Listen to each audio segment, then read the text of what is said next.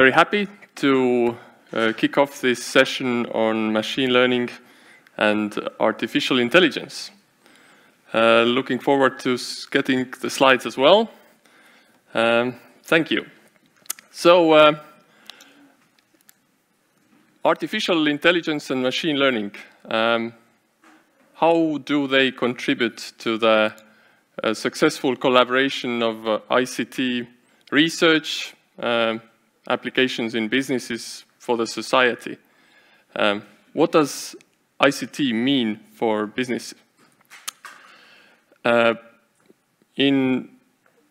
of the things that ICT provides is efficient solutions, making the businesses more effective, more productive, getting results faster, and automating a lot of the work. Now, machine learning and AI are fields that particularly also concentrate on the automation side, and not only automating the information flow, but also the thinking process of humans, at least hopefully. I'll start off with a bit of news. So this is from the New York Times, and it's about the first electronic device to think as the human brain. At least that's how the piece of news states. Not only that, the authors hesitated to call it a machine because it is so much like a human being without life. And furthermore, it actually is about to be completed in about a year. And only for a ridiculously small cost of $100,000. So where is the catch? Well, the catch is that this piece of news is from 1958. And this is something that was basically the very beginning of the neural networks, deep learning, as well as AI, we could say. And the perceptron algorithm basically was born with a lot of hype and overpromise, as you can see already, right from the start. However, this, due to this overpromise that often has come with machine learning and AI, there have been ups and downs in this field. But now, really, since the last 10 years, particularly the last 5 years, what we have seen is that this field of machine learning and artificial intelligence has really become very important for business, very important for the society, delivering good results. Artificial intelligence and machine learning. So what do the terms mean? What ways are they different? So artificial intelligence is the algorithms of intelligent machines. That's how I've defined it here. And machine learning, algorithms that learn from data. And these, I see them as quite precise definitions.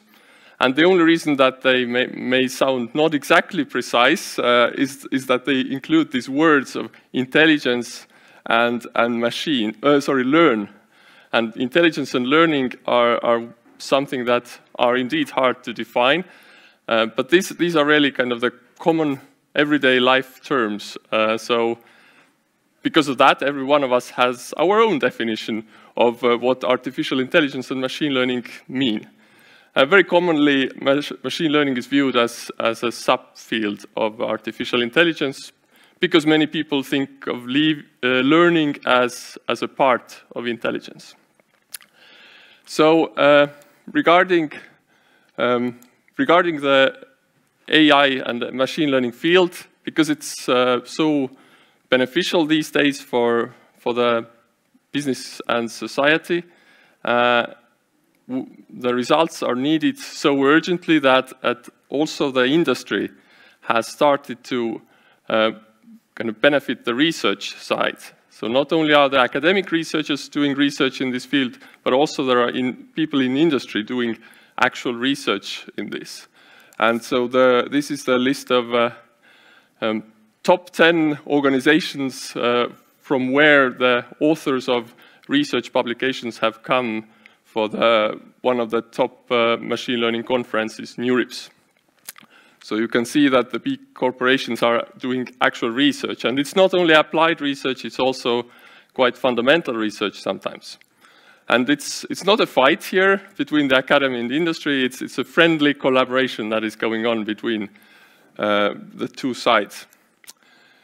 There are things that academic researchers are better at, there are things where industrial researchers are better at. And one field where industry really has been important is really big language models. So OpenAI, GPT-3 model, the cost was 10 million euros. And we're not talking about the cost of the people spending their time and brain effort coming up with this. It is once the algorithm was ready, the training of that, well, the learning phase, this machine learning part, this took so much electric energy that it was costing 10 million euros just to train that. So it's clear that it's quite hard for the academic researchers to do anything like that. But there are other fields where academic research really is stronger. What is this kind of a model doing? Just briefly, it is predicting, as many of the machine learning models do. So you give some kind of text, and it is just starting to predict what is the next symbol, next word, next sentence in that text, if you would continue that. So what I've asked to do, this algorithm, is to basically say, I've given the title of our conference here, and saying, here are the titles of presentations of the AI and ML session. Now, it's up to this machine learning algorithm to decide what comes next. And this is what it starts to come up, symbol by symbol, writing down what is coming up. So we have AI-based smart cities, IoT and AI, and narrow AI and IoT, so different dreamed up names of talks. And then at the end, it also suggests we should maybe have a panel. Interesting. What is nice, you can rerun this algorithm again, and it gives you new results. So what is at the next attempt? What is it suggesting? So here is a list of 4 talks that now comes with people's names and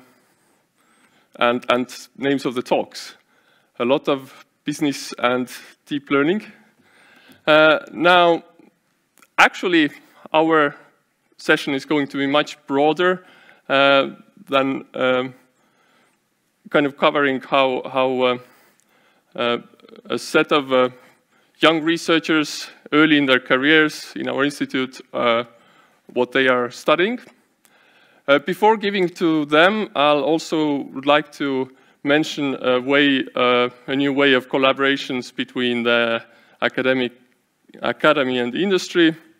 So Artificial Intelligence and Robotics Estonia Center, which aims to offer services to small and medium enterprises. It's currently in the piloting phase, but possibly, hopefully, creating a center for 7 years to come, with TalTech as the leading partner, Tartu and several other partners there, different services offered. So now, I think it's a good time to move on to the presentations from these young researchers that are going to cover some of the research that is done, by far not everything that is going on in the institute. But that's it for me. Thank you.